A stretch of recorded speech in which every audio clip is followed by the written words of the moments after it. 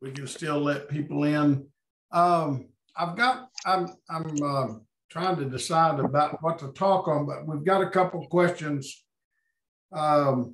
concerning the fruit of the Spirit.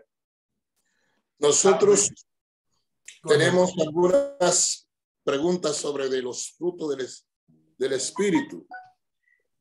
How do we know we have the fruit of the Spirit? ¿Cómo sabemos que tenemos los frutos del Espíritu? Okay, and so that's the first question. If you look in Galatians, the 5th chapter. Esa es la primera pregunta. Si ustedes miran en Gálatas capítulo 5. And Brother Elias, if you would read the Galatians chapter 5, verse 16 through 18. Elías, si tú leas Gálatas capítulo 5, versículo 16 al 18. Digo pues, andad en el Espíritu y no satisfagáis los deseos de la carne, porque el deseo de la carne es contra el Espíritu y el del Espíritu es contra la carne. Y estos se oponen entre sí para que no hagáis lo que queréis. Pero si sois guiados por el Espíritu, no estáis bajo la ley. Verse 18. Okay. Go ahead and read verse 19 through 21. Adelante, lee el versículo del 19 al 21. Y manifiestas son las obras de la carne, que son adulterio, fornicación, inmundicia, lascivia, idolatría, hechicerías, enemistades, pleitos, celos, iras, contiendas, disensiones, herejías, envidias, homicidios, borracheras, orgías y cosas semejantes a estas, acerca de las cuales os amonesto, como ya os lo he dicho antes, que los que practican tales cosas no heredarán el reino de Dios. Okay. So he tells us if we walk in the Spirit, you will not fulfill the lust of the flesh. Él nos está diciendo que si nosotros cumplimos con la ley del Espíritu, no vamos a cumplir con las obras de la carne. Okay. Read verse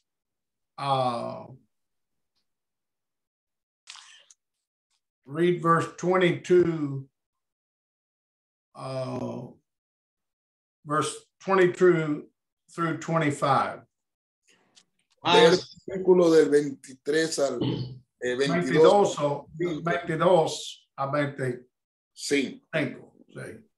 Mas el fruto del Espíritu es amor, gozo, paz, paciencia, benignidad, bondad, fe, mansedumbre, templanza. Contra tales cosas no hay ley. Pero los que son de Cristo han crucificado la carne con sus pasiones y deseos. Si vivimos por el Espíritu, andemos también por el Espíritu. Okay. Of course, here he's talking about, the fruit of the Spirit, or what the Spirit of God produces in our life, which is righteousness in our character. Aquí de ver, él está hablando de los frutos del Espíritu, y lo que produce el Espíritu es rectitud en nuestros caracteres. So these things have to be developed in our character. Estas cosas tienen que ser desarrollado en nuestros caracteres. He says here in verse 24 that they that are Christ have crucified the flesh with the affections and lust. Dice en el versículo 24, los que son de Cristo, pero los que son de Cristo han crucificado la carne con sus pasiones y deseos.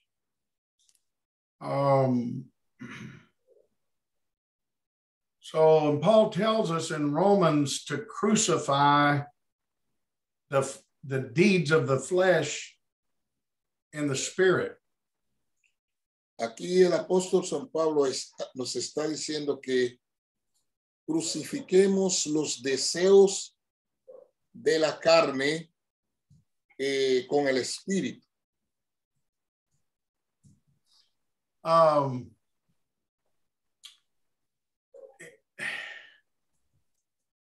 And to be able to do that, it's going to take God's help for sure.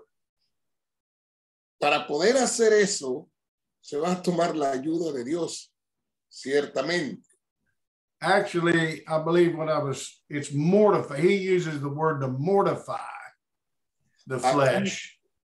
Aquí él usa la palabra mortificar los deseos de la carne. Here's that scripture in Romans 8. Está esta escritura en Romano 8. Verse 13. Versículo 13. Romano 8, verso 13.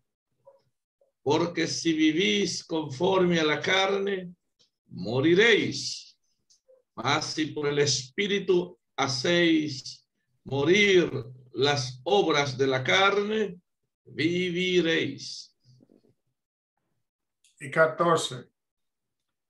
Porque todos los que son guiados por el Espíritu de Dios, estos son hijos de Dios.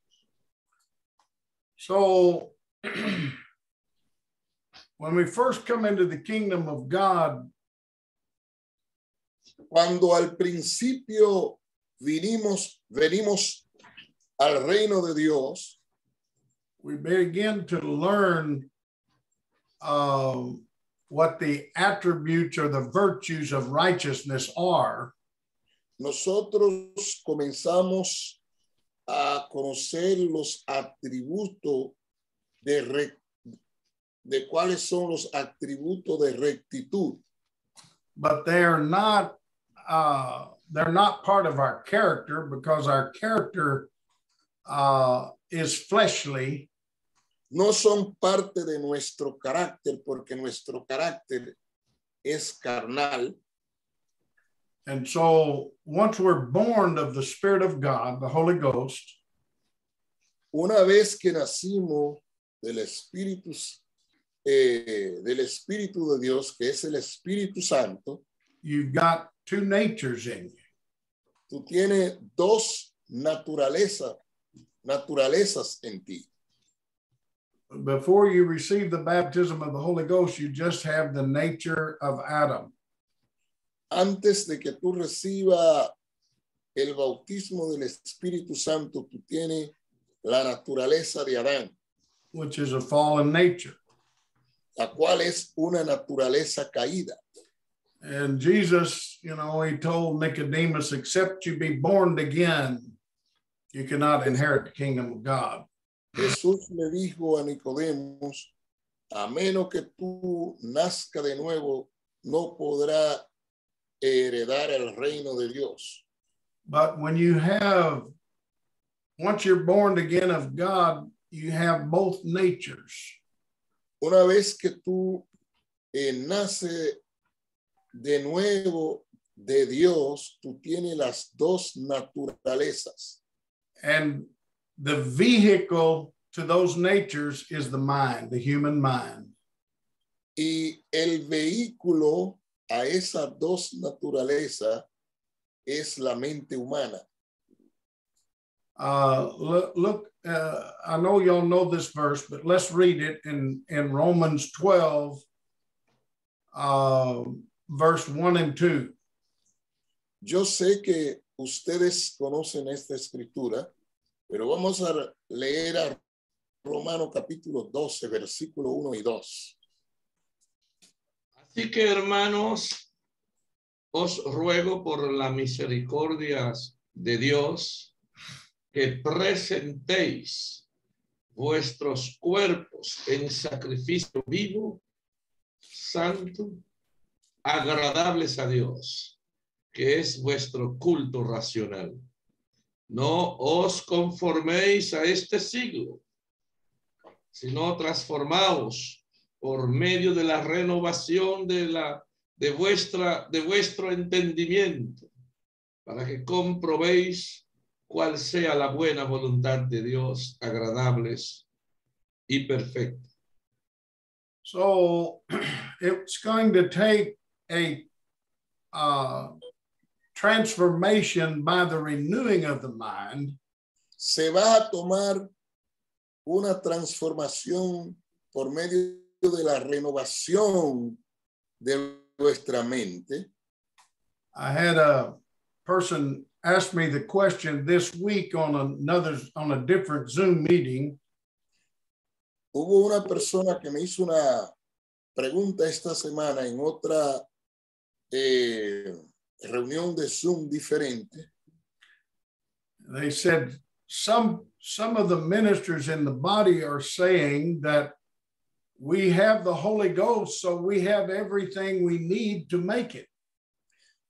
Me dijeron que alguna gente del cuerpo dicen que tenemos el Espíritu Santo y tenemos todo lo que se requiere para lograrlo. And they asked me the question, they said, would you talk about that? Me hicieron la pregunta, ¿podría tú hablar de eso? I said, well, when you're born a child naturally, yo le dije, cuando tú naces como un niño naturalmente, you are a child in your understanding, and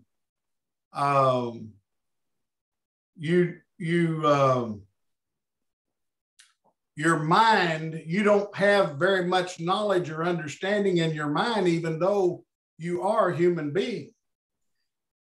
Cuando tú eres un niño y tú tienes conocimiento, entendimiento en tu mente, tú no tienes suficiente sabiduría y conocimiento aún. Tú eres un ser humano.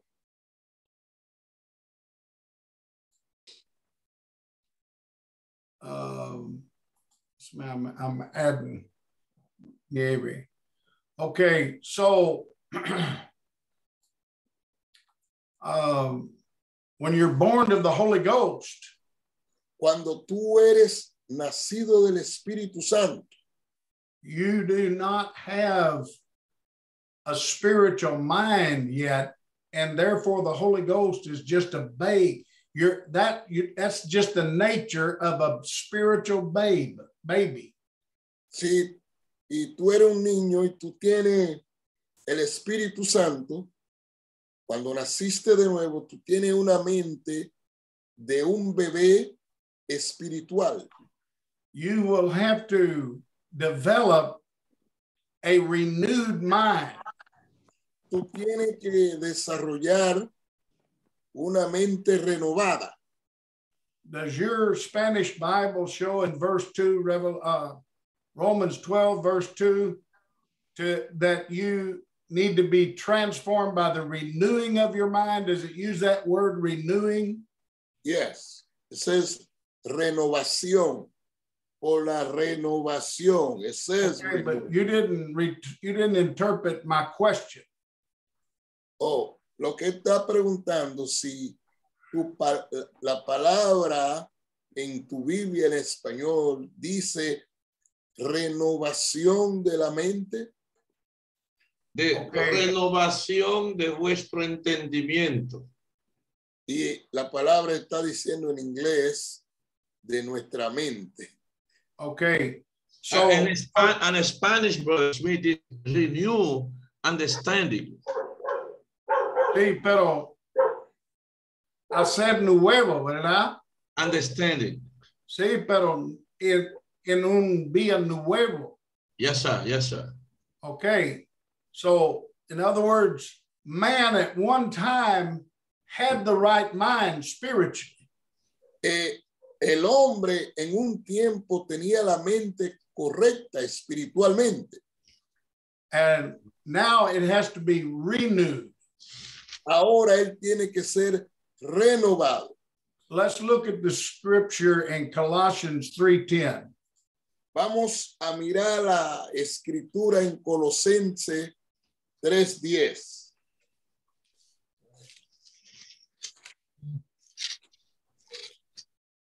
Ya. Dice. Mira, lea el versículo 9 y 10. Read verse 9 and 10.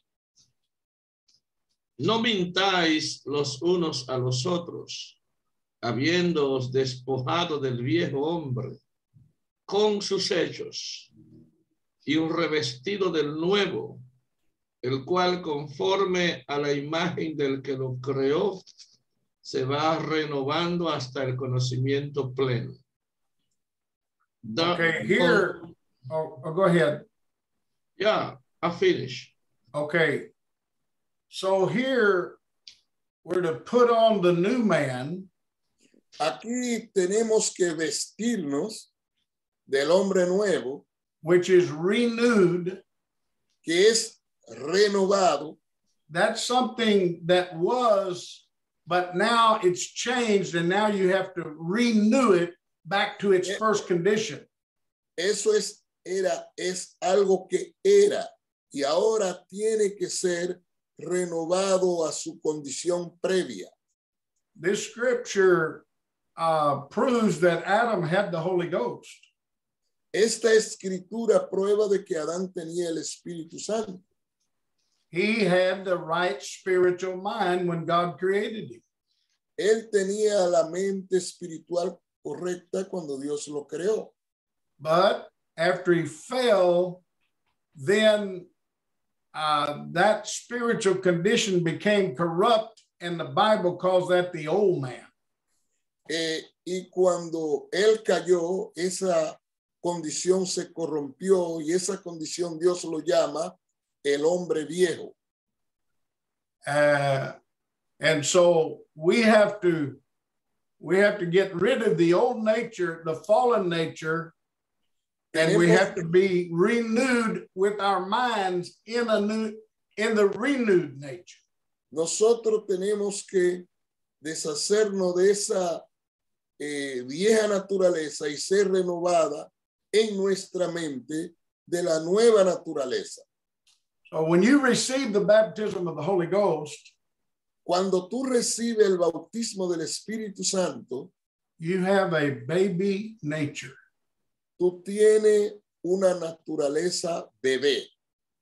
It doesn't have a spiritual mind it doesn't have a vehicle to manifest itself very much. No tiene un vehículo para manifestarse, no mucho. Because it doesn't have a spiritual mind. Porque no tiene una mente espiritual. It has to develop that. Tiene que desarrollarse en eso. It has to be transformed. Tiene que ser transformada. It has to be renewed. Tiene que ser renovada. So just because you have the Holy Ghost, you do not have the ability to live in perfection. Solo porque tú tienes el Espíritu Santo, no tienes la habilidad de desarrollarte o llegar a o tener perfección.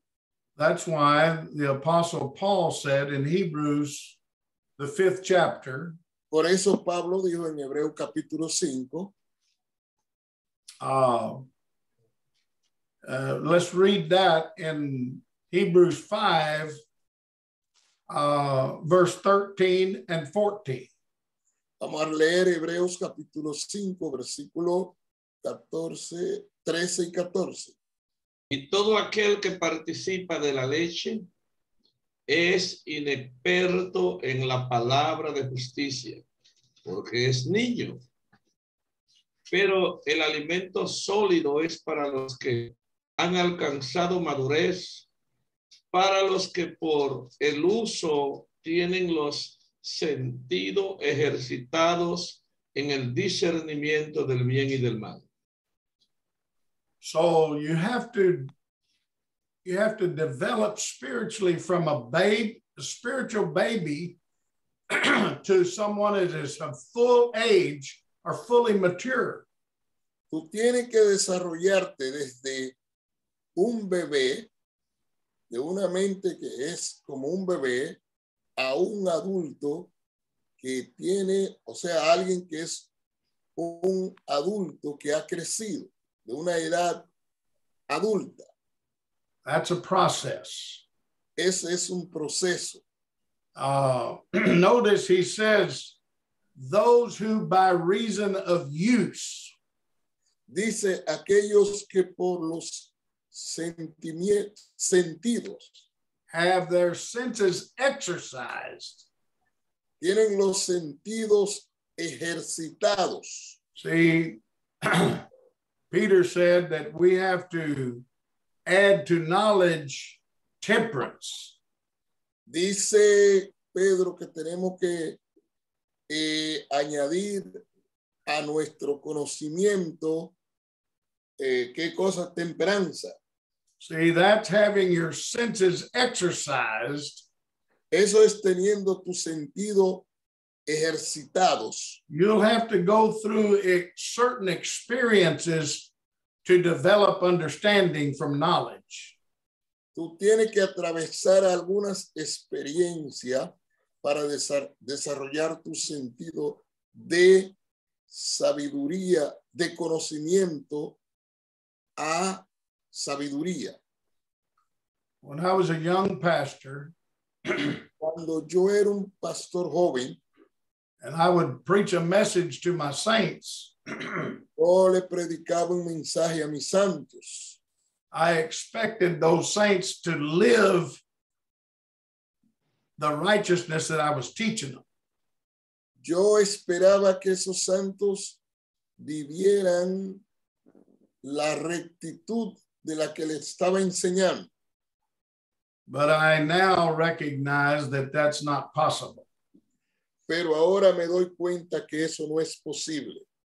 Even if you, once you come to understand something about righteousness that you didn't understand before, cuando tú vienes a conocer algo de la rectitud que tú no entendías antes, just because you understand it doesn't mean that it's become a part of your character yet. No quiere decir que porque tú lo entiendes, no ha venido a ser parte de tu carácter todavía. I'm glad we have a God that understands us. Estoy contento de que tenemos un Dios que nos entiende. And that he's patient with us. Y que es paciente para con nosotros. And he realizes that we can't get righteousness instilled in our character overnight. Él sabe que no podemos tener rectitud en nuestro carácter de la noche a la mañana.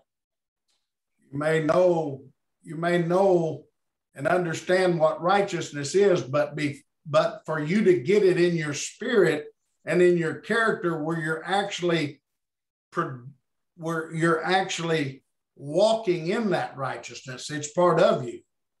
Para tú poder entender que la rectitud, que tú lo entre en tu carácter, que eso venga a ser parte de ti. You know, that scripture in Romans 12, Esa escritura en Romanos capítulo 12, it says to be transformed by the renewing of your mind, dice que sean transformados por medio de la renovación de vuestra mente o entendimiento, that you might prove that which is good, acceptable, and perfect will of God. para que comprobéis cuál sea la perfecta voluntad de la perfecta voluntad de Dios, perfecta y agradable. There's some men in the body, I've heard them teach on that the good, acceptable, and perfect will is all perfect. God don't have any will that's not perfect. Dice que la perfecta, aceptable voluntad de Dios, dicen que todo eso es perfecto, que Dios no tiene nada que no sea perfecto. But there's other men that teach it this way. Pero hay otros hombres que lo enseñan de esta manera. That when you come to God and this process of having your mind transformed, cuando tú vienes a Dios y este proceso de que tú tengas tu mente transformada, you can't do everything perfect. You can't get that in your character perfect all at once. Tú no puedes hacer o entrar todo esto en tu carácter todo a la vez. And God justifies you by your faith. Dios te justifica por tu fe. He counts you righteous. Él te cuenta recto. Or imputes righteousness to you. O te imputa rectitud. And because of your faith, God justifies you and he calls that good. Y por tu fe, Dios te justifica y llama eso bueno. It's like a natural little baby. Es como un bebé natural. That little baby is not an adult and cannot act like an adult. Ese bebé no es un adulto y no puede actuar como un adulto. But if you begin to teach him and he begins to obey you, he's doing something that's good, and you don't expect him to have to do everything that an adult should do. Y tú tienes como un muchacho, un niño que tú lo enseña, lo instruye y tú lo estás instruyendo, eso es bueno, pero tú no esperas que él haga lo que un adulto pueda hacer. Jesus, or Isaiah mentioned in the 61st chapter, Isaías mencionó en el capítulo 61 that when Jesus came, he called that the acceptable year of the Lord. Que cuando Jesús vino, él llamó ese el año agradable o aceptable del Señor. See, when Jesus came and there was I'm talking about after the day of Pentecost, when he came in the divine order of the early church. Estoy hablando de que cuando Jesús vino en el día de Pentecostés y vino en el orden divino de Dios. They were, there was a sevenfold light. Therefore, they were expected to live a greater dedication according to the knowledge that they were receiving. Ellos estaban viviendo esa séptima perfecta luz y a ellos se les requería de que ellos vivieran de acuerdo al conocimiento que ellos estaban recibiendo. And that was acceptable to God, but it wasn't perfect. Eso era aceptable a Dios, pero eso no era perfecto. For example, when the early church, they had the holy place, our second heaven was available. Por ejemplo, en la iglesia temprana, ellos tenían el lugar santo, donde segundo cielo estaba disponible. It was available, but it was not available to everyone. Estaba disponible, pero no estaba disponible para todo el mundo. You had to qualify to get into second heaven. Tú tenías que calificar para entrar en segundo cielo. In fact, I've been teaching here in the local church recently.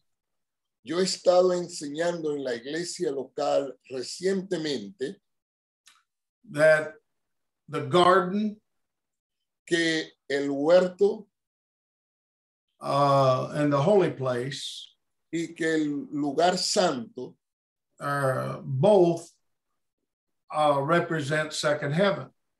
Que ambos representaban segundo cielo.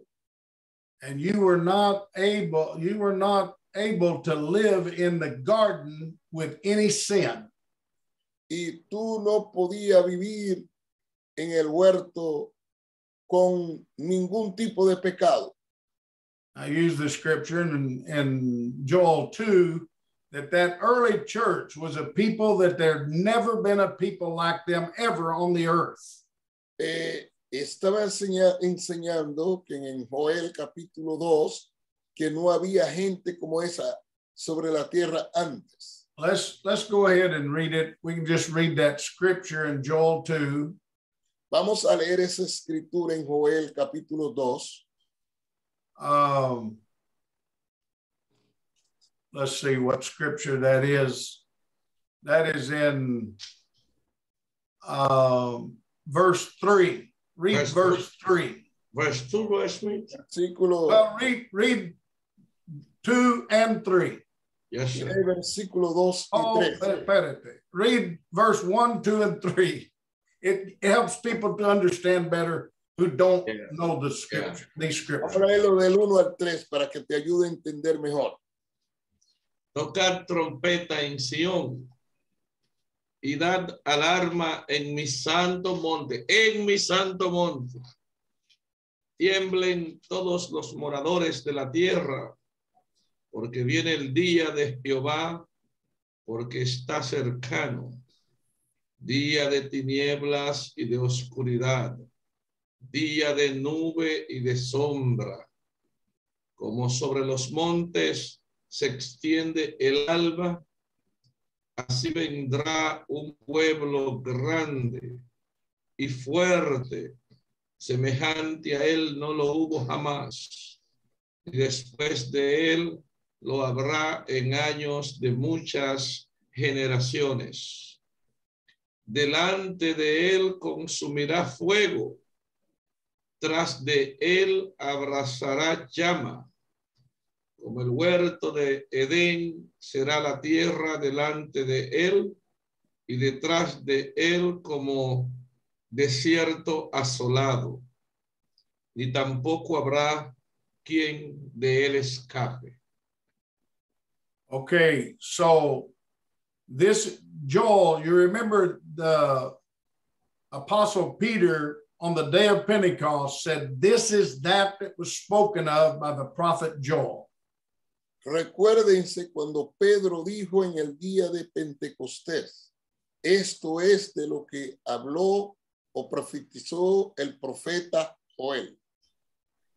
And so that's what the prophecy of Joel is about, the New Testament church. La profecía de Joel es acerca de la iglesia del Nuevo Testamento.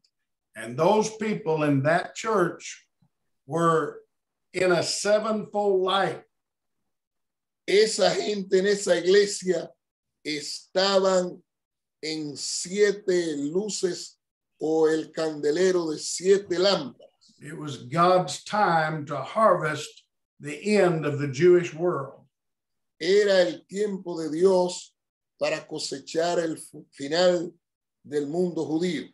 And there had never been a people on the face of the earth for 4,000 years like those people. Y no había visto una gente sobre la faz de la tierra desde 4,000 años como esa gente. No one had ever been born again of God's nature, the Holy Ghost. Nadie había nacido de Dios, de el Espíritu Santo, de la naturaleza de Dios. And second heaven was available to those people. Y segundo cielo estaba disponible para esas gentes. But they had to come in first through a new birth. Ellos tenían que venir primero a un nuevo nacimiento. And at first, they just were able to drink milk of the Word of God. Al principio, ellos nada más podían beber la leche de la palabra de Dios.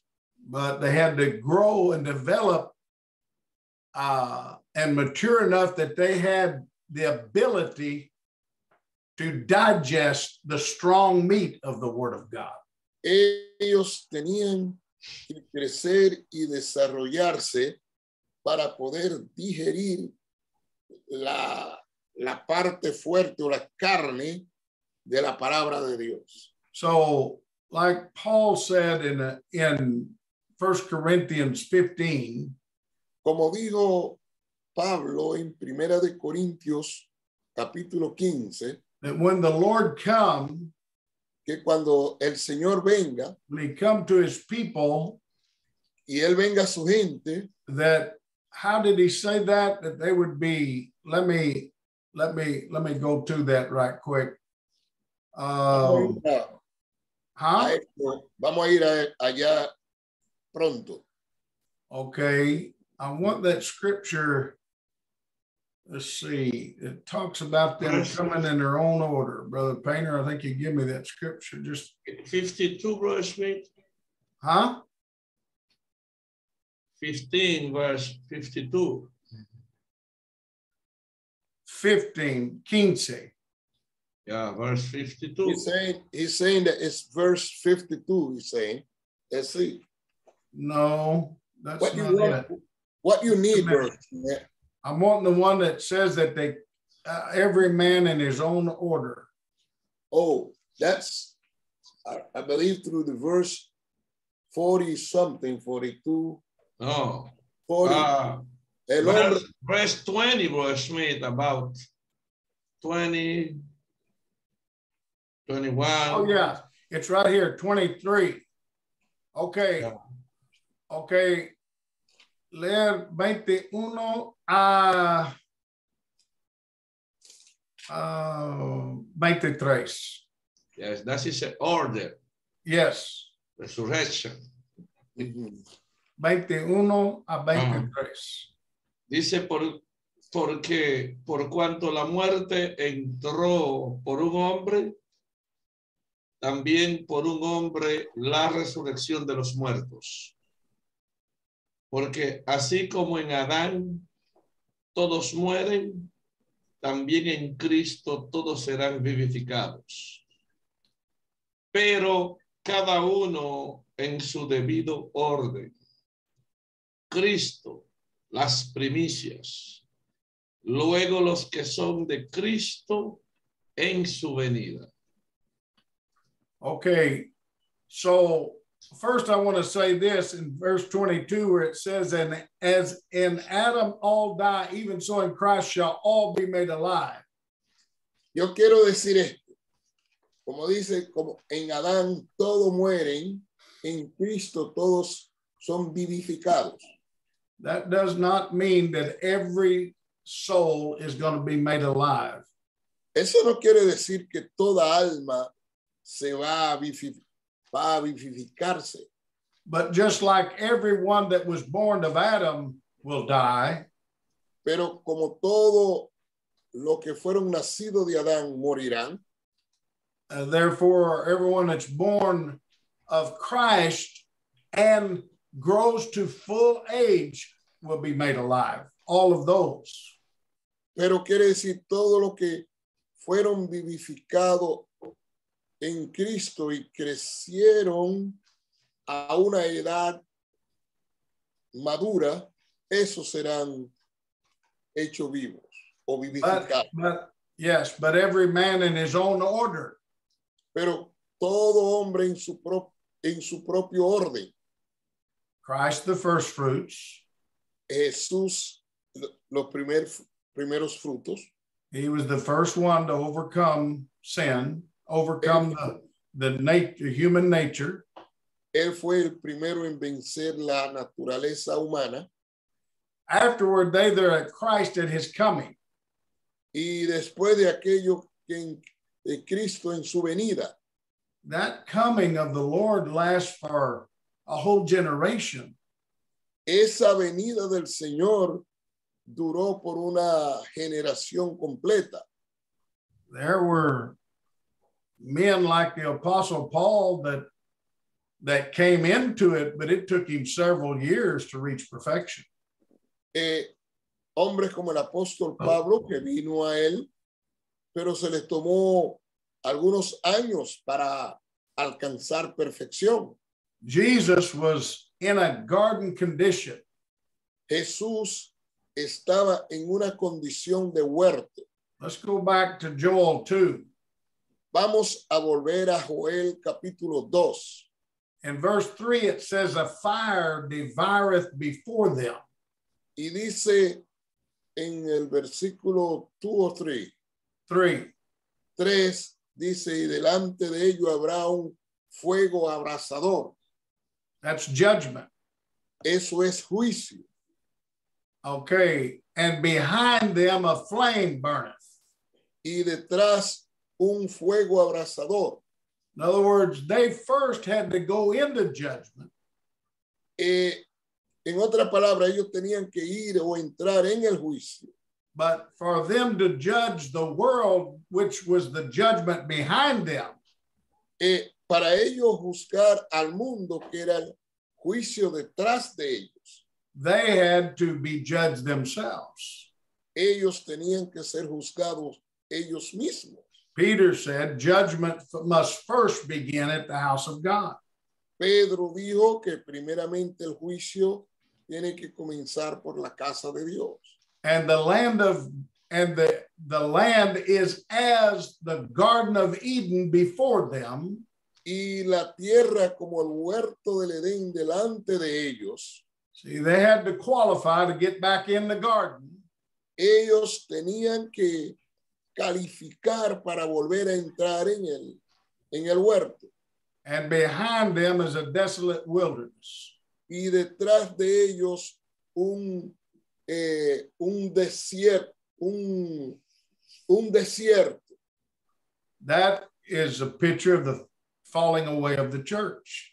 Eso es un tipo o un cuadro de la caída de la iglesia. And nothing shall escape them.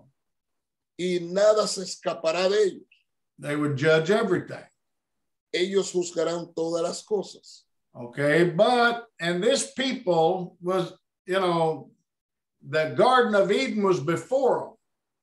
El huerto del Edén estaba delante de ellos.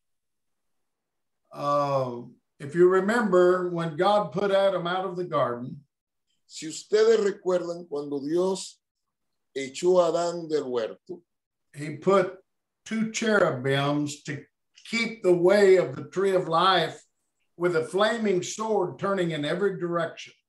Él puso 2 querubines con espadas encendidas volteándose en toda dirección. That has to be symbolic. Eso tiene que ser simbólico. In other words, the second heaven, for us to get into Christ, para nosotros entrar en Cristo, for us to, how did Paul say it in Ephesians 4? Efesios 4, what you want to say? What Paul said, that for us to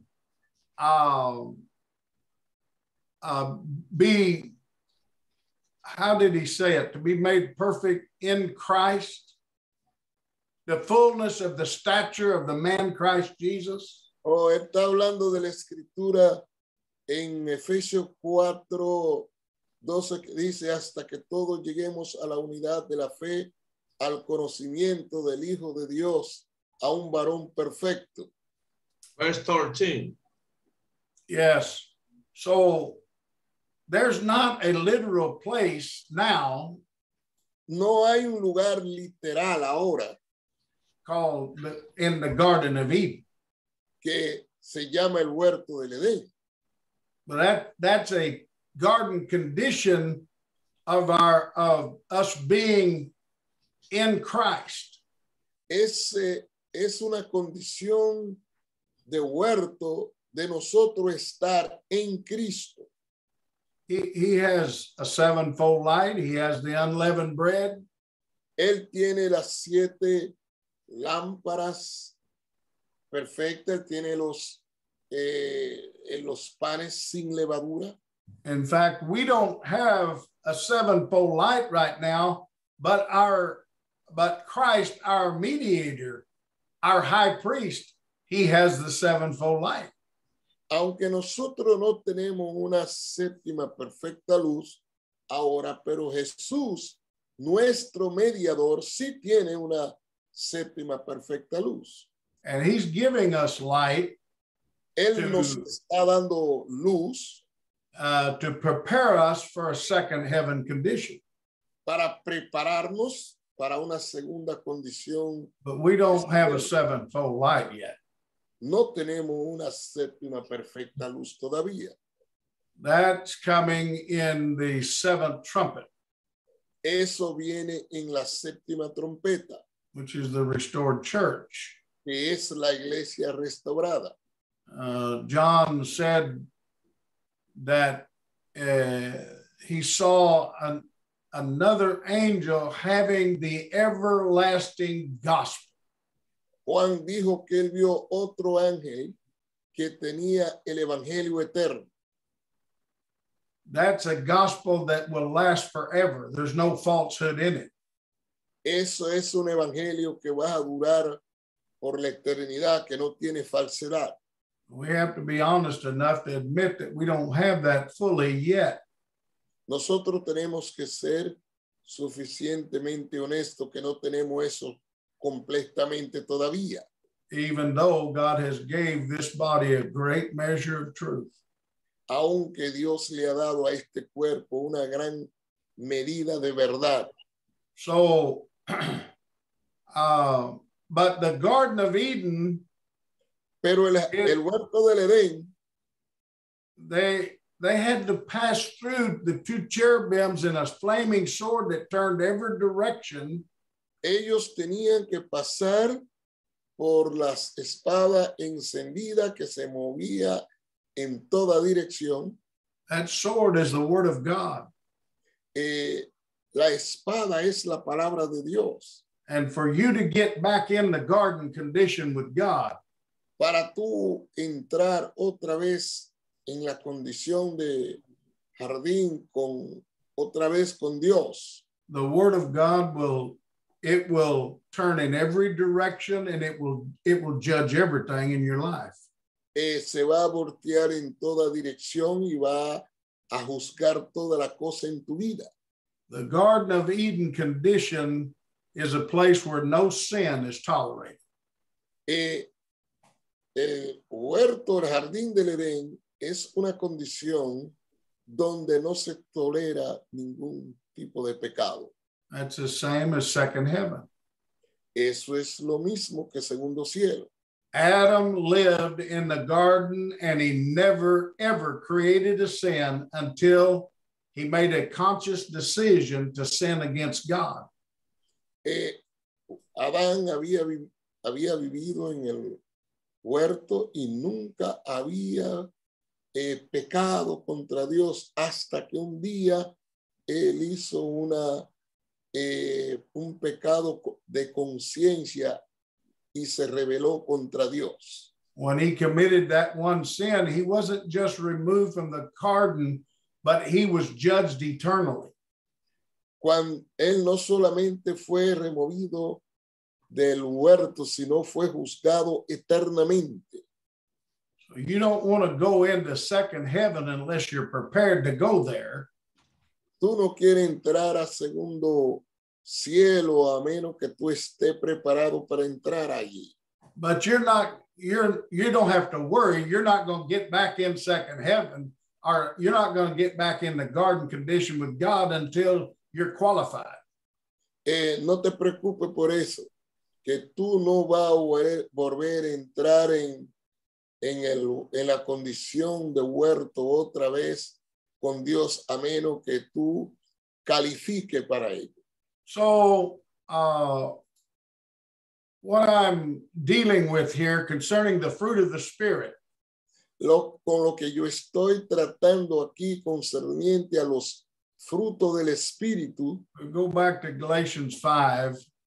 Vamos a volver otra vez a Galatas capítulo 5. He mentions here that the fruit of the Spirit. Él menciona aquí que los frutos del Espíritu.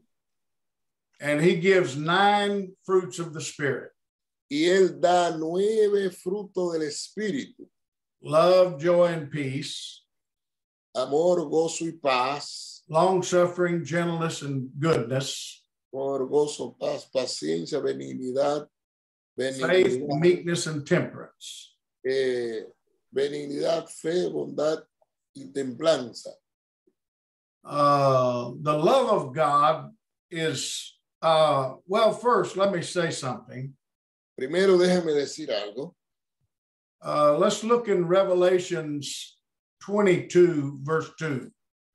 Vamos a ver a Revelaciones capítulo 22, versículo 2. Leer eso, Elia. Read that, Elias. Apocalipsis 22, versículos 2. En medio de la calle de la ciudad y a uno y a otro lado del río estaba el árbol de la vida, que produce 12 frutos, dando cada mes su fruto. Y las hojas del árbol eran para la sanidad de las naciones. I teach that in the midst of the street of it, and on either side of the river, was a tree of life. Yo enseño que en el medio de la calle y del otro lado, de uno y del otro lado del río, estaba un árbol de vida. There was a tree of life for the early church. There's a tree of life on the other side of the river, which is in the Gentile church. Down here in the restored church, there's another tree of life for us. Allá en la iglesia temprana había un árbol de vida. Aquí abajo, en el final del mundo gentil, del otro lado del río, hay otro árbol de vida para nosotros. But notice here, this tree produces 12 manners of fruit. Note aquí que el árbol produce 12 frutos. So Paul mentioned 9 of them, but he didn't mention the other 3. Pablo mencionó 9 de ellos, pero no mencionó los otros 3. But there's 3 other fruits of the Spirit. Hay otros 3 frutos del Espíritu. One is hope. Uno es esperanza. Paul tells us that in Revelations, the 13th chapter, when he said that en Revelaciones en el capítulo 13, he says that there abides faith, hope, and charity, these 3, but the greatest is charity. Eso es me parece Primera de Corintios que él quiso decir, capítulo 13. Ahora pues permanece la fe, la esperanza y el amor, pero el mayor de ellos es el amor. Another one is brotherly kindness. el otro de ellos es amor de hermano. Peter said to us in 2 Peter 1:7 to add to godliness, brotherly kindness. Pedro dijo eso en primera de Pedro, en segunda de Pedro, sí es. Dice, añadir, wait, let me get that scripture verse, man. What? Añadir a vuestra fe virtud, y a la virtud conocimiento. No, eso no lo.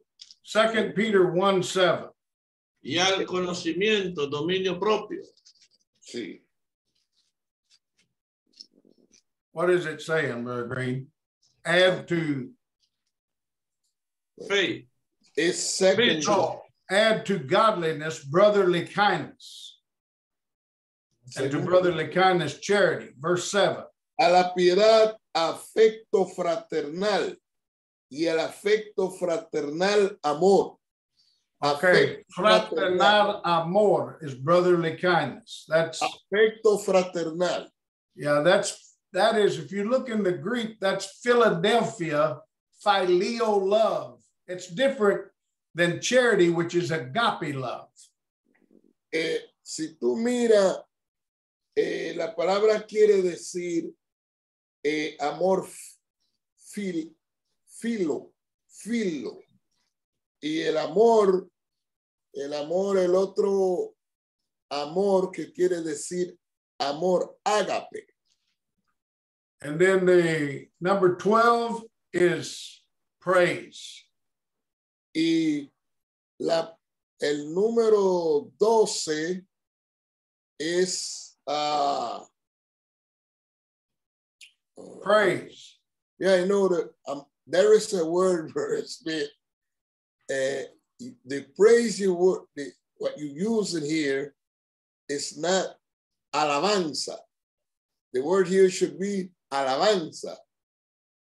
We can interpret that alabanza, but there is another word. Let's read Hebrews 13. Okay. Verse 15. Hebreo 13, 15. Dice,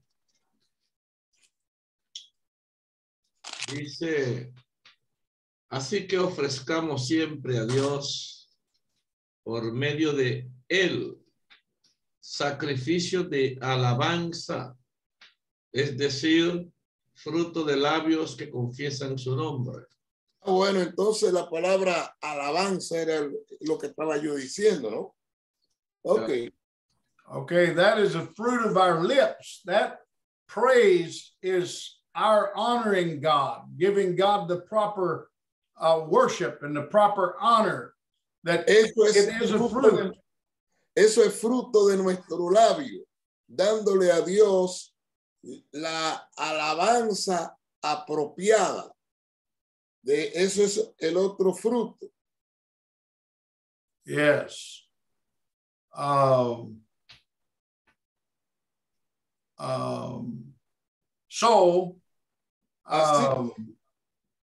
That now I mentioned here fraternal fraternal. Amor, the brotherly kindness. Amor fraternal. Let me give you something. When after Jesus resurrected and he went back to his disciples and found them in a boat fishing. Dame darte algo. Cuando Jesucristo resucitó y volvió a sus discípulos y lo encontró en un bote pescando. Where's that scripture at, Brother Green? Is that in John? John 21. Huh? John 21. Yeah. So, and when Jesus asked Peter, Cuando Jesús le preguntó a Pedro, he said, Peter, Verse lovest 15. thou me more than these? él le dijo, Pedro, ¿me ama más que esto? And Peter, he answered and he said, Lord, you know that I love thee. Pedro le contestó y le dijo, Señor, tú sabes que te amo. Read me that scripture in John 21:15. Léeme esa escritura en el Evangelio de Juan 21:15. Cuando hubieron comido, Jesús dijo a Simón Pedro, Simón, hijo de Jonás, ¿me amas más que estos? Le respondió, sí, Señor, tú sabes que te amo. Él le dijo, apacienta mis corderos. Okay, it's the same way in the King James Version. Jesus asked him, do you love me?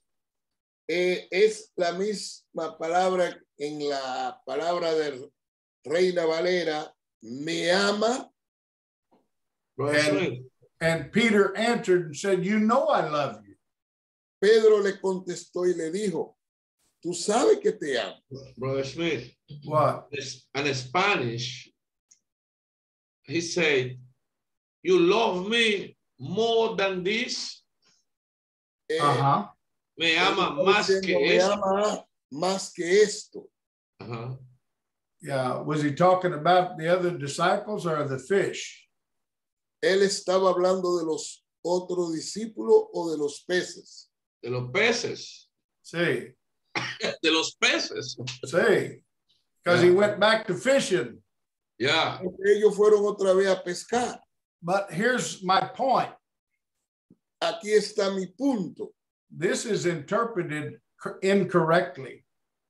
Esto está interpretado incorrectamente. When Jesus said, Simon, do you love me? Cuando Jesús le dijo, Simón, ¿me ama? The Greek word there is agapeo. Do you love me with the love? You love me with all your heart.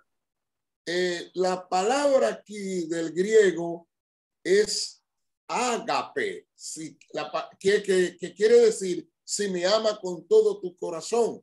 But when Peter said, Lord, you know I love you, that Greek word was not agapeo.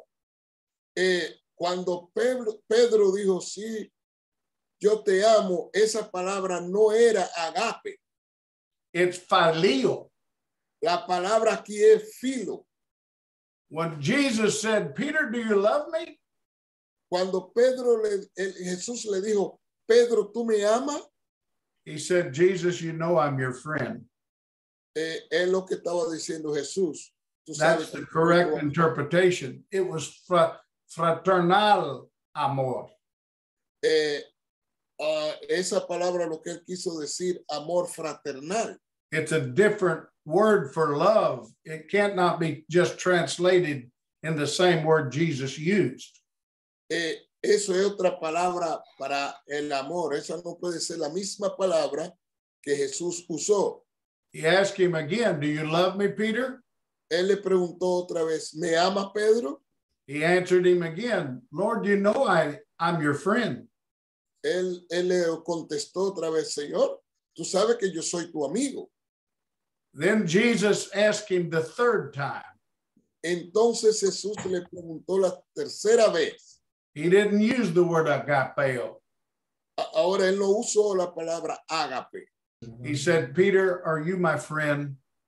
Entonces le dijo, Pedro, ¿tú eres mi amigo? Peter said, you know I'm your friend. Pedro le dijo, tú sabes que yo soy tu amigo.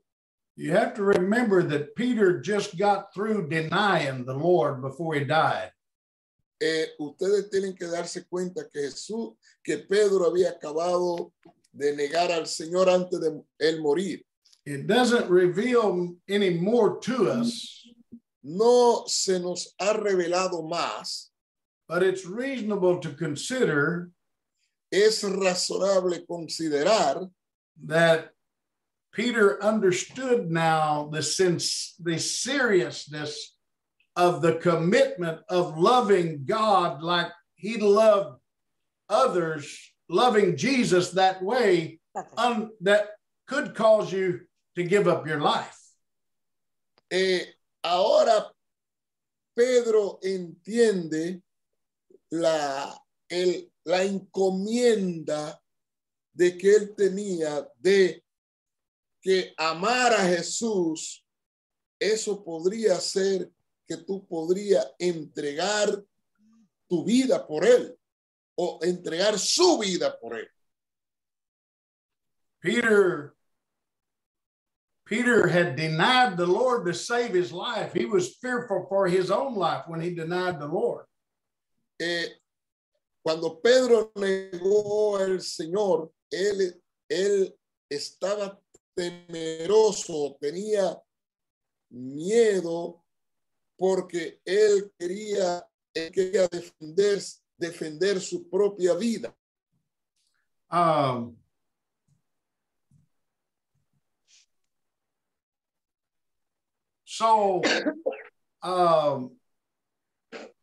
Let's look at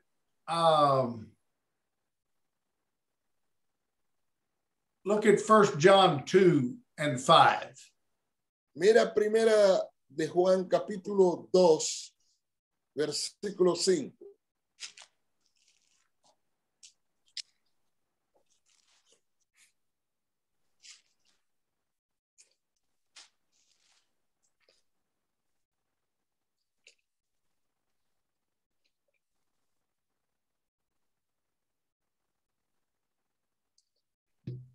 Primera de Juan, capítulo 2,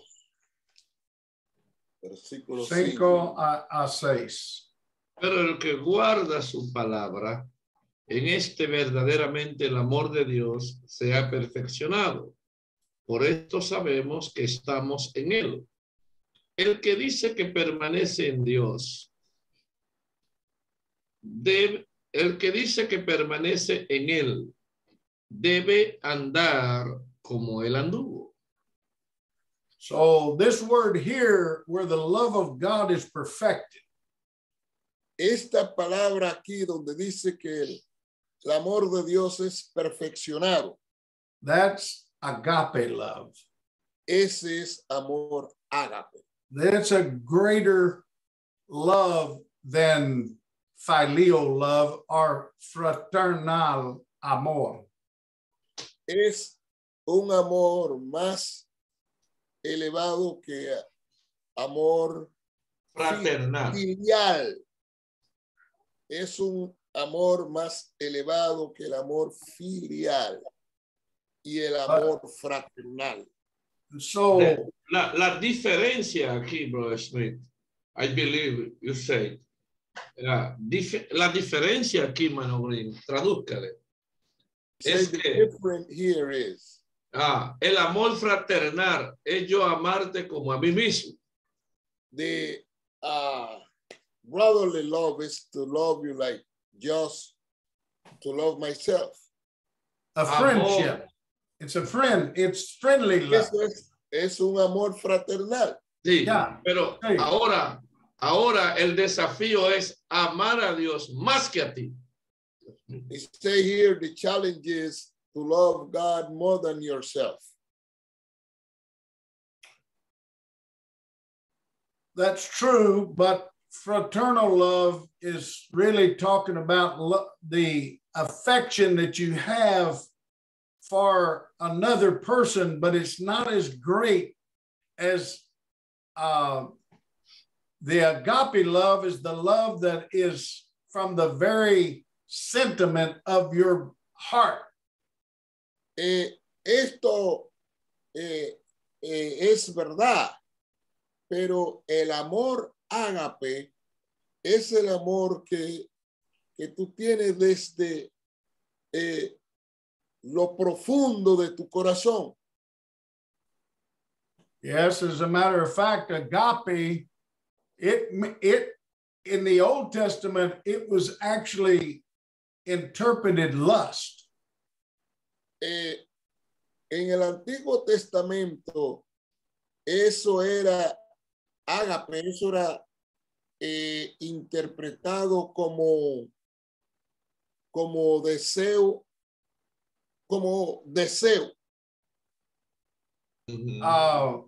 In other words, you can lust after righteous things.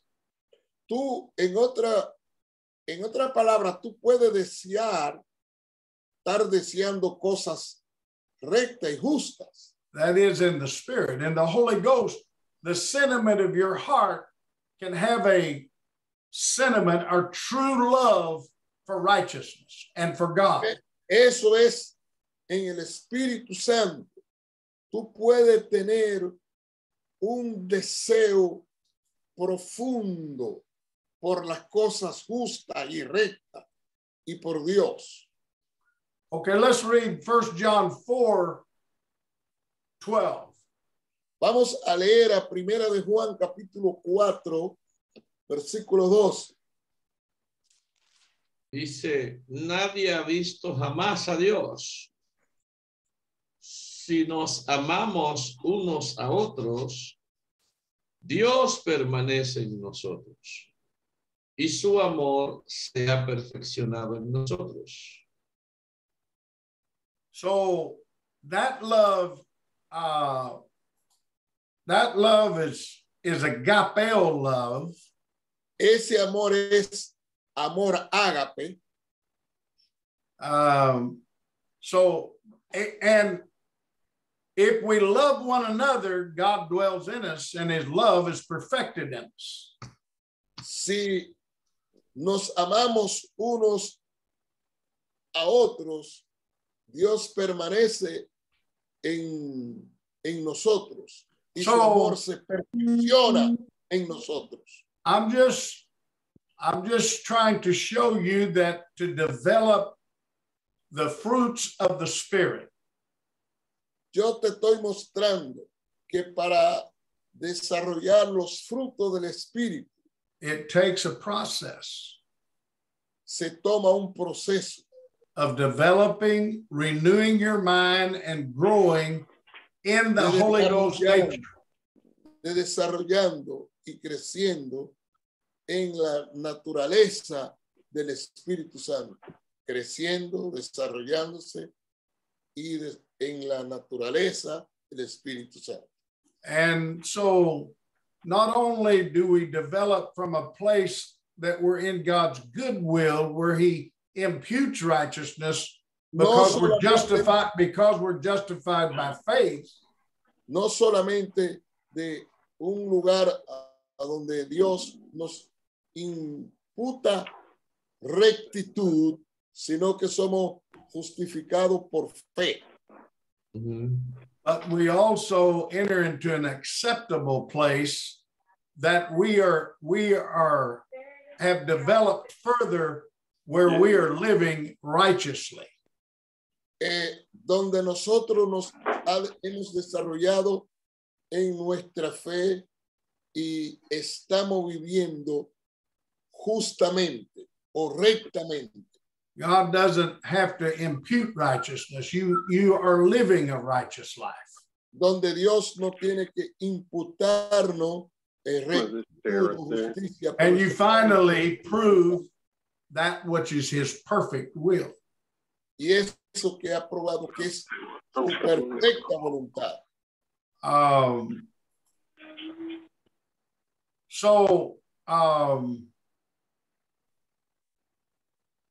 I'll go ahead and state this, that Adam was in the garden and he was capable and he had the power to live above sin.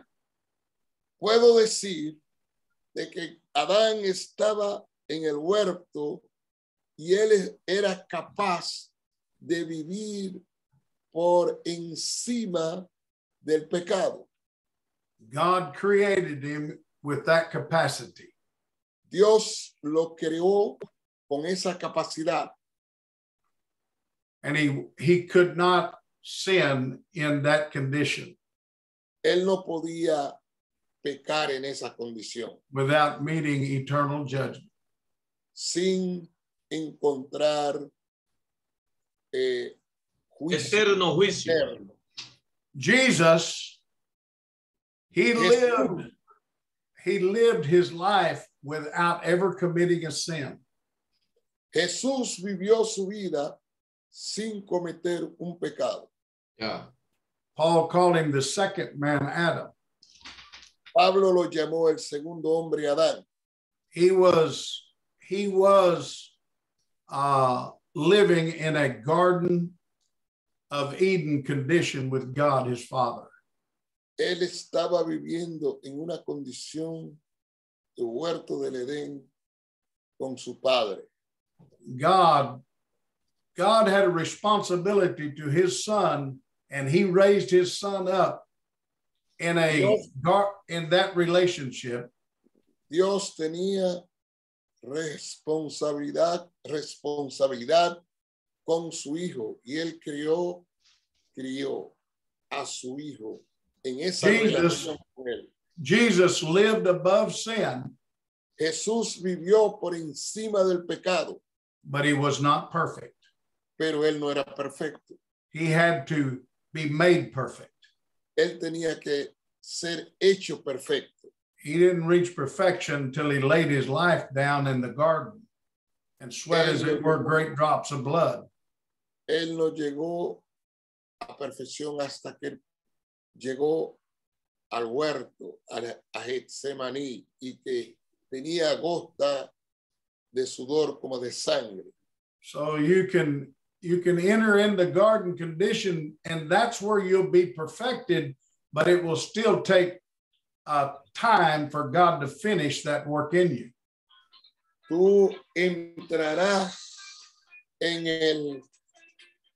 el huerto del Edén y llegará ahí, pero se tomará tiempo para que Dios termine y haga su obra, o sea, termine su obra en ti. So how to walk in the Spirit, it takes developing and growth in God, in the Holy Ghost nature, by the renewing of the mind. Para entrar en esa relación con Dios y crecer, se toma una relación con Dios en el Espíritu y poder tener la mente de Dios. You cannot decide that you're going to develop one of the fruits of the Spirit. Tú no puedes decidir que tú vas a desarrollar uno de los frutos del Espíritu. But you can decide that you're going to diligently and faithfully serve God and let him develop the fruits of the Spirit in you. Tú sí puedes decidirte que tú vas a servir a Dios y ser fiel, y que Él pueda desarrollar los frutos del Espíritu en ti. Not one of us knows the way to perfection. Ninguno de nosotros conocemos el camino a perfección. Only Jesus knows how to lead us there. Solo Jesús sabe cómo guiarnos hacia allá. Because he knows every one of us, and he knows what we need and what's the next development that we need in our lives from him. Él solo nos conoce y sabe y conoce el desarrollo que nosotros necesitamos de él. So, así que my answer to you is be faithful and live a dedicated life to God, and he will develop the fruits of the Spirit in your life.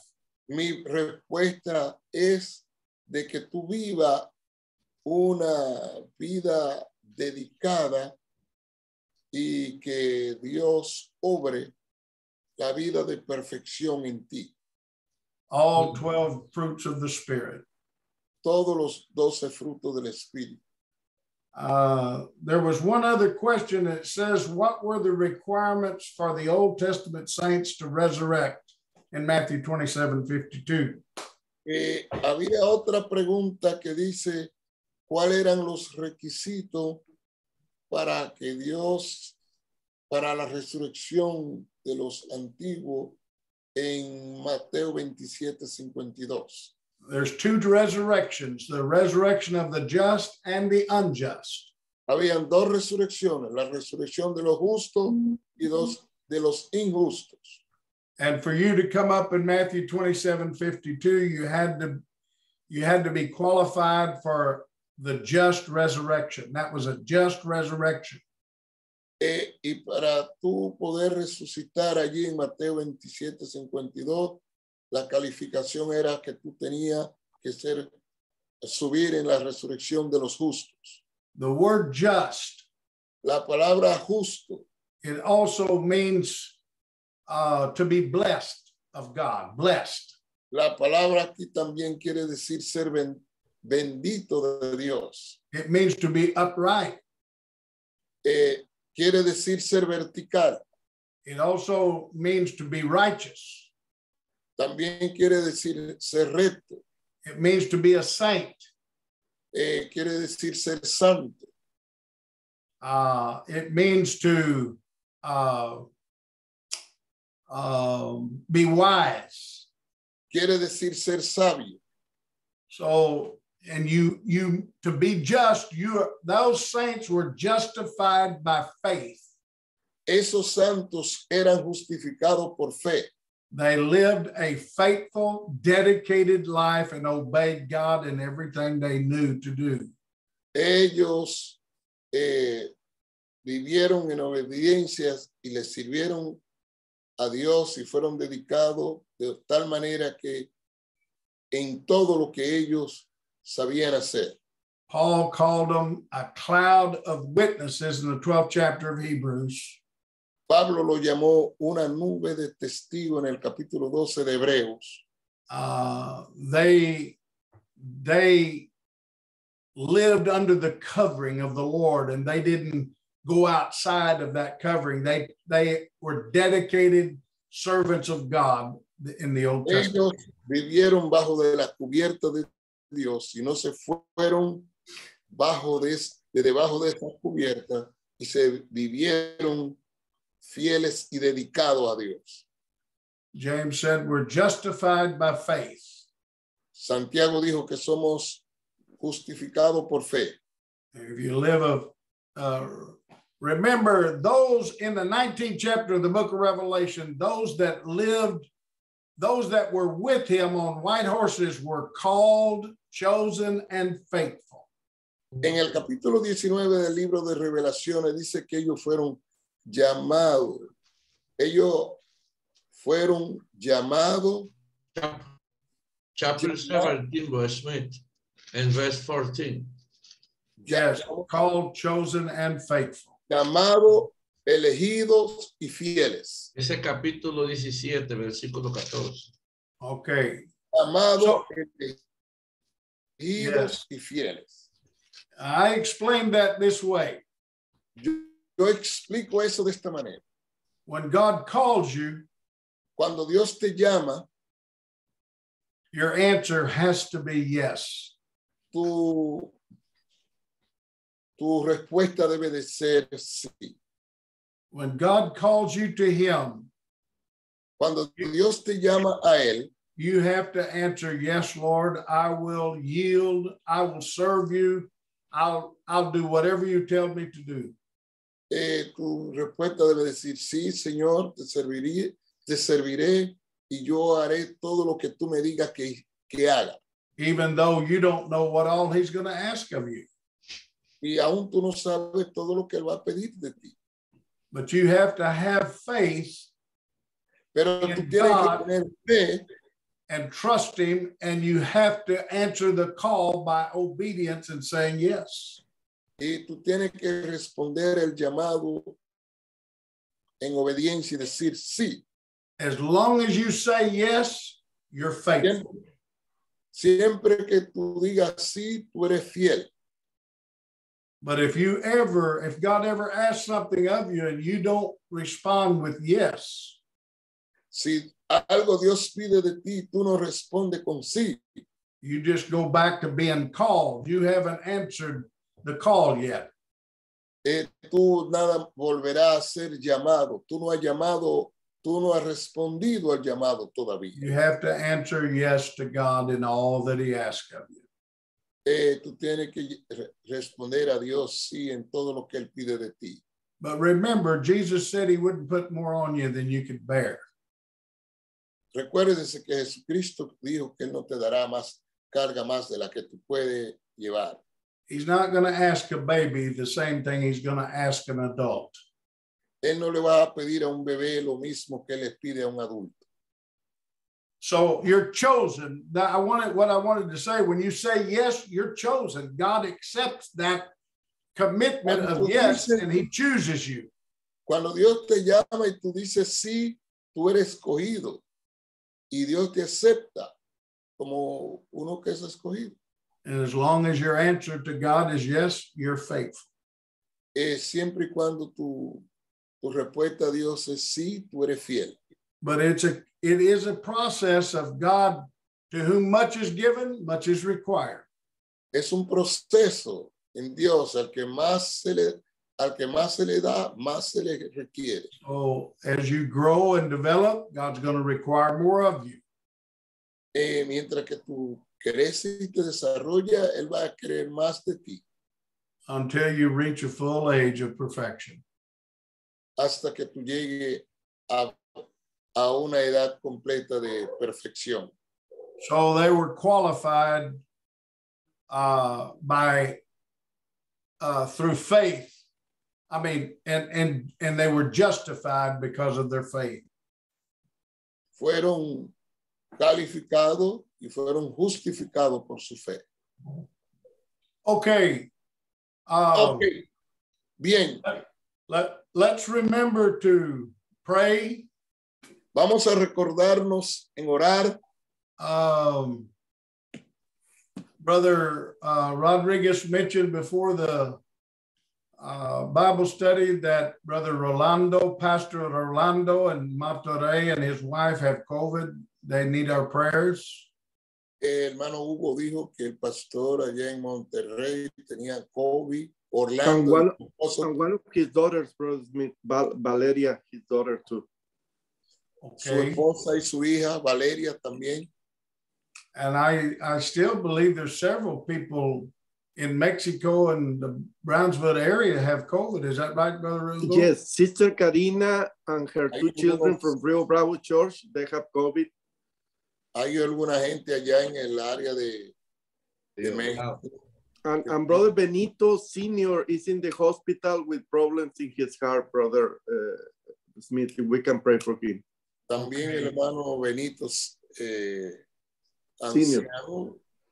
Tenemos que orar, que oremos por él también. Yes. We have some sickness here in Little Rock that Tenemos unas enfermedades aquí en Little Rock. We may have one with COVID, but I don't think we have any more than that right now. Tenemos uno quizás con COVID, no creo que tengan más ahora. But let's remember everyone in the body of Christ and all of our loved ones that, are sick with this pandemic. Vamos a recordar todo en el cuerpo de Cristo y todo lo que son nuestros amados por esta pandemia. I know there's several have COVID in the Dominican Republic. Sé que algunos en la República Dominicana tienen COVID. So let's remember those also. Vamos a recordar a aquellos también. I've got a special unspoken request too here in the Little Rock Church. También tengo una petición especial aquí en la iglesia de Little Rock. How's Brother Daniel, Brother? Yes, Brother Bill Daniels. Keep praying for him. Oremos también por el hermano Bill Daniels. Sigamos orando por él. Yes. Brother Smith, we got in Rudy's church, we want to pray for that family that had his brother, died in his church. Yes. Pray for that family. Yes, we got a brother, and Brother Rudy, he's a pastor in Higüey. He has a brother in his church that died, and they really have needs because they don't even have enough money to bury him. So we're trying to help them. Remember that need, please, and that family also. This man was just in his early 40s, or maybe late. Was it late 40s, Brother Green? Early 40s, yes. All right. También please pray for Sister Marquez' brother that has COVID but is very ill. Okay. All right, let's remember that request also. Brother Smith, let's pray for also for Brother William's family in Puerto Rico. Let's pray for his mama and some relative that they've been so sick. Yes, Amen. Also, go ahead, Brother William.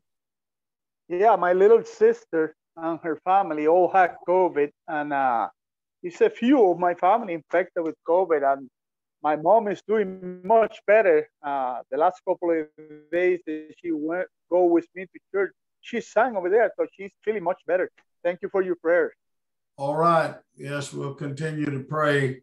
Also, Amen. remember Brother Fidel. I don't think he's on here tonight, but he has been texting me, and I hope he's okay, but I know he's had family that's had COVID over there that he's requested prayer for.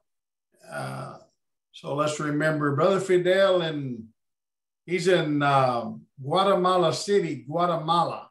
Es el hermano Fidel que está en Guatemala, que debemos orar por él. See, he has members of his family, Brother Green, that has COVID. Él tiene miembros de su familia que tiene COVID. And there's just one church in Guatemala in the body that we know of. Hay una iglesia de cuerpo en Guatemala de lo que sabemos. So he really needs our prayers. De veras que él necesita nuestras oraciones. Pray for the work in Puerto Rico. Brother Ortiz is working over there trying to get something established in the body. Oremos por el hermano William en Puerto Rico, que él está tratando de establecer algo allá por el cuerpo. Okay, let's all turn on your microphones. Let's pray together and ask God to help us this week. Hallelujah. Praise God. Hallelujah. Thank you, Lord. Jesus, Hallelujah. God. Hallelujah. Oh, Lamb of God. God, touch this these requests here tonight. Our trust, our hope in you, Jesus. Oh, Lamb of God, for our sake. What a great position. Our hope is only in you, Lord. God, our needs tonight.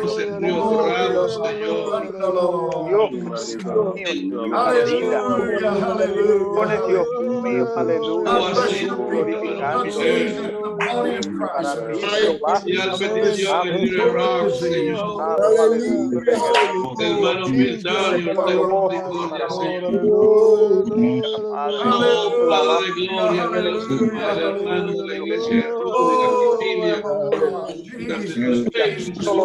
Puedes hacer esta cosa.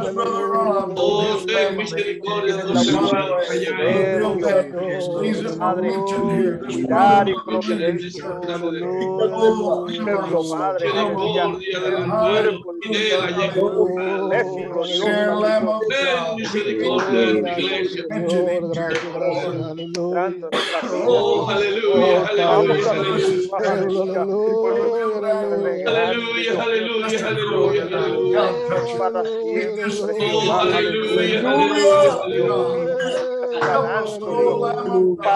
sanando, Dios mío, aleluya.